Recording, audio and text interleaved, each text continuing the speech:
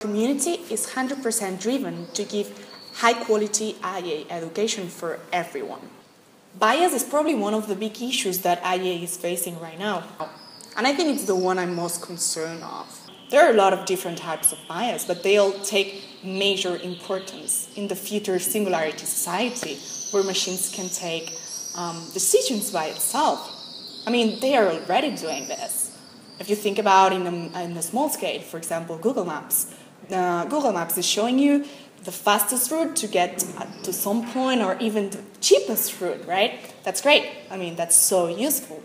But what happens if what we think is useful, it's also harmful for a small part of society? For example, until 2011, in US, it was not mandatory to perform front impact collision testing using a crash test dummy with a female body type.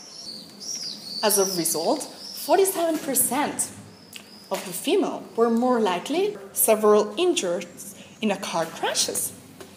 Those kind of things, right? Those kind of bias that we don't even realize that we have. And that's why it's so hard to overcome them. Another major bias that IA is facing is the human bias. Right now, 80% of the population working in IA is a white man type, in between their 30s. So I think that our community can help to overcome this human bias by giving IA education to everyone interested in.